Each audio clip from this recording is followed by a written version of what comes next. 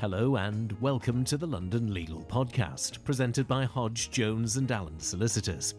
Our leading solicitors share their views on latest legal issues and developments, and how the law might affect you, because we care about righting wrongs and providing first-class personal legal services. So please enjoy this, the London Legal Podcast, presented by Hodge Jones Allen Solicitors. Hello and welcome to the latest episode of the London Legal Podcast. My name is Nicola Waldman and I'm head of the Wills Probate team here at Hodge Jones Allen Solicitors and a member of STEP, the Society of Trust and Estate Practitioners. If you've listened to our previous episodes, you'll know that we look at a wide range of legal issues, focusing predominantly on those that many Londoners will face at some point during their lives. Following on from the last episode, today we'll be looking at buying and selling property from a wills, trusts, tax and probate angle. I'm joined here today by colleague Josephine. Josephine, do you want to introduce yourself to our listeners? Hello everyone, and thank you for tuning in to the London Legal Podcast. My name is Josephine Russen and I'm an associate solicitor in the Wills and Probate team at Hodge Jones Allen and an affiliate member of STEP. I joined the team here in Camden at the beginning of 2020 and specialise in advising clients on all aspects of wills, trusts, tax and future planning such as powers of attorney. We're really glad to have you on board, Josephine. Now, before we get started, I'd like to say to our listeners that if you're new to the London Legal Podcast, we'd recommend that you listen from the very first episode when our colleagues Chun and Claire from our dispute resolution team first discussed the state of the London property market and set out some key things to consider when purchasing a property with someone else. Today, we'll be exploring the implications from a wills and tax planning perspective. So, to start off, let's remind our listeners about the two different ways in which joint properties can be owned. Okay, to bring this scenario to life, let's use a fairly common example where a client is looking to purchase a property with a sibling. Let's say we have a client who is looking to buy a home with her brother. They have heard that there are two different ways of owning joint property, but aren't sure what's best for them. How would you explain the different ways to them and what are the implications further on down the line? Well, they could own the property as beneficial joint tenants or tenants in common. Although we refer to tenants, they're not tenants in the rental sense. Both are ways of owning property jointly, but as joint tenants, on the death of one of them, it will pass to the other by survivorship, regardless of the terms of their will or intestacy. Couples often own property in that way. If they own as tenants in common, it means that on the death of one, their share of the property will pass under the terms of their will or intestacy, so not necessarily to the other owner. Friends would often own property in this way, as if they died, they may well want their share of the property to pass to their own family. In this case, unless our client wants her brother to inherit if she dies, it may be better to own it as tenants in common. She can still leave it to him in her will if she wants him to inherit it, but it gives her the option to change her will at a later date if her circumstances change and she has a partner or decides to get married. Thanks, Nikki. Let's say that our client is putting more money into the property than her brother. How could that be reflected in the way that they own the property? If our client is putting in more money, then this can be reflected in a separate document called a declaration of trust. They can record here the shares in which they own the property, for example, 60-40.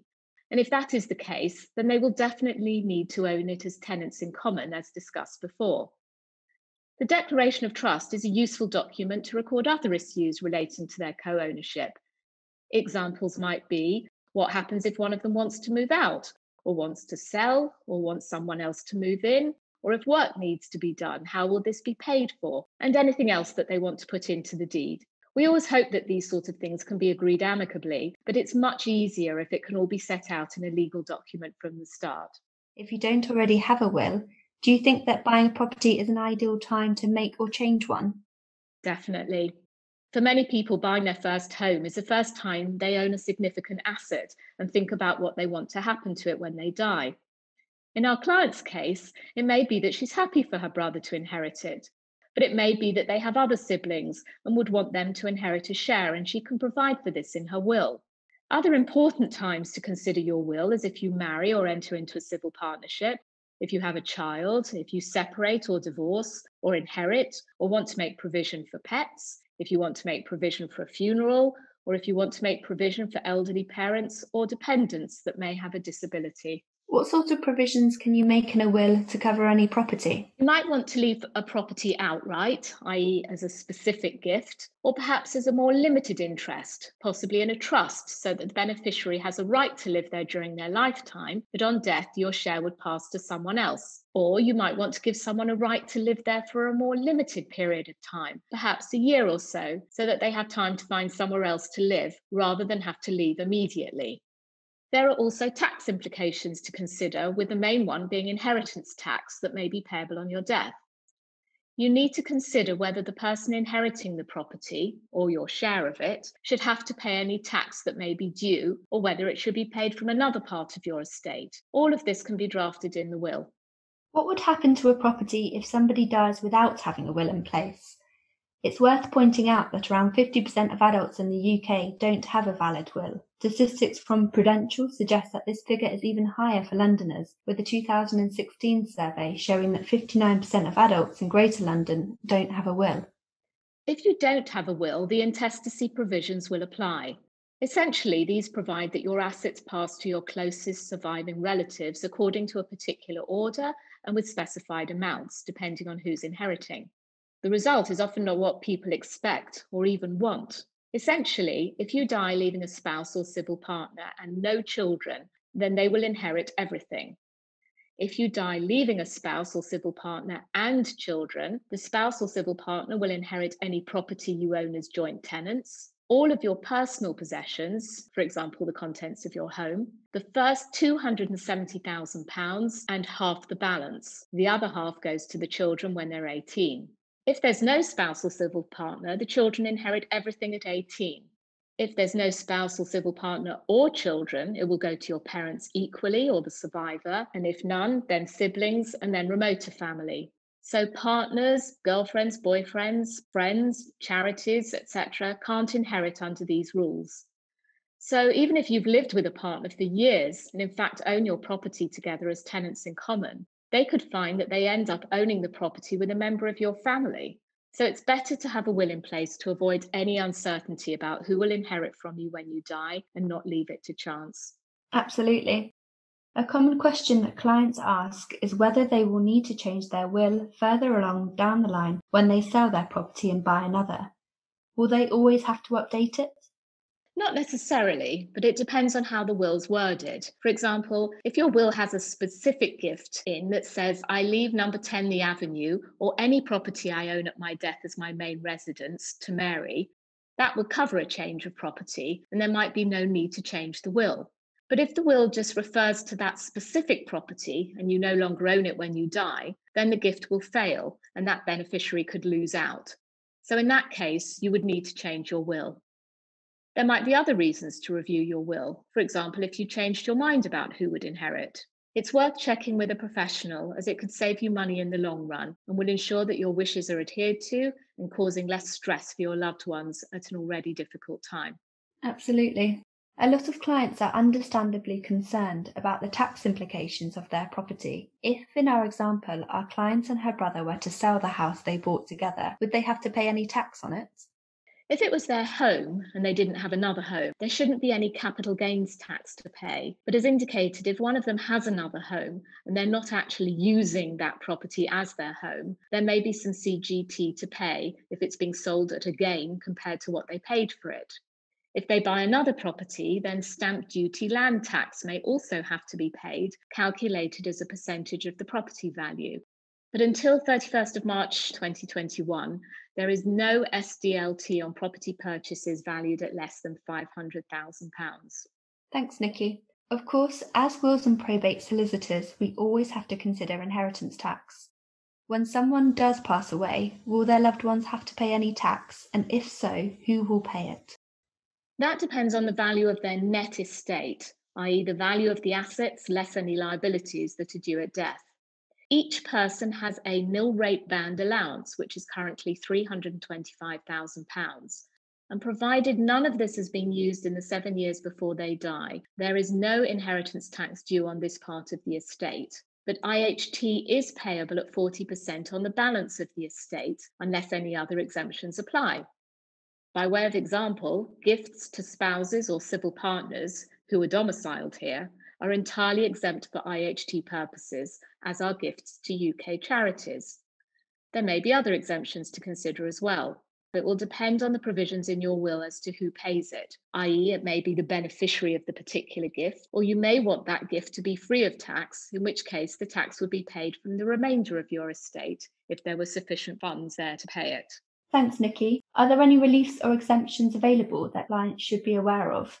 The main one to be aware of is the residence nil rate band, which is essentially available in full when you leave your home to your children or remoter descendants, provided your estate is less than £2 million.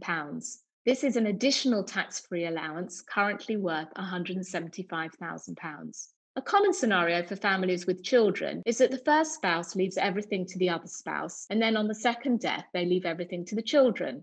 In that case, there could be £1 million of allowances available on the second death.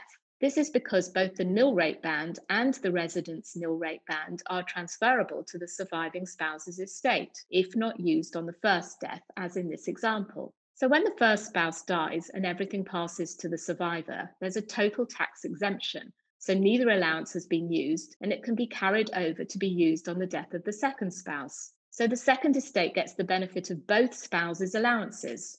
This does assume that all the other conditions are satisfied, in particular the £2 million upper limit. This may be particularly relevant in London, where property prices have traditionally been higher than many other parts of the country. If there is any inheritance tax to pay, one advantage is that tax due on property, as opposed to cash assets, can be paid in instalments. This can be worthwhile for beneficiaries who may want to keep, say, a rental property, as they may be able to fund the instalments more easily, possibly from the rent. It's best to check with a specialist wills and probate lawyer who will be able to advise on these aspects and make sure your estate is as tax efficient as possible.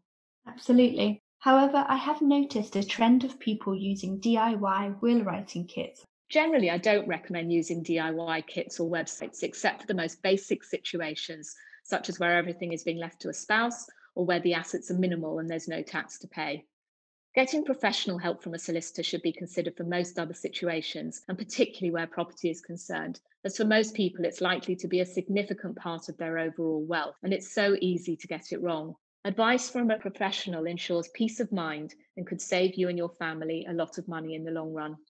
To finish things off for today, how should you decide who to trust when looking for a solicitor to deal with wills, trusts, and probate matters? I'd always recommend using a solicitor to advise on these matters. Many solicitors doing this type of work are members of STEP, which means that they either have several years of experience in advising on these areas of law or have passed specialist exams. You may want to find someone who's local to you if you feel it will be helpful to have face-to-face meetings in non-pandemic times. And you may also want to find out about fees in advance to see what and how they will charge, i.e. fixed fee or hourly rates. Remember that cheapest is not always best. It's important to work with someone you trust and feel comfortable with. Family or friends may be able to recommend someone, or you may get some names from the Law Society. An initial chat with a lawyer may give you a good sense of whether this is someone you feel you can work with. All great points. Thank you, Nikki. Thank you very much, Josephine, and thank you to all of you for listening to the London Legal Podcast. We hope you found it enjoyable and useful. If you have any questions relating to anything we've discussed today, please feel free to leave a comment or get in touch with us via our website, www.hja.net. You've been listening to the London Legal Podcast, presented to you by Hodge Jones Allen Solicitors.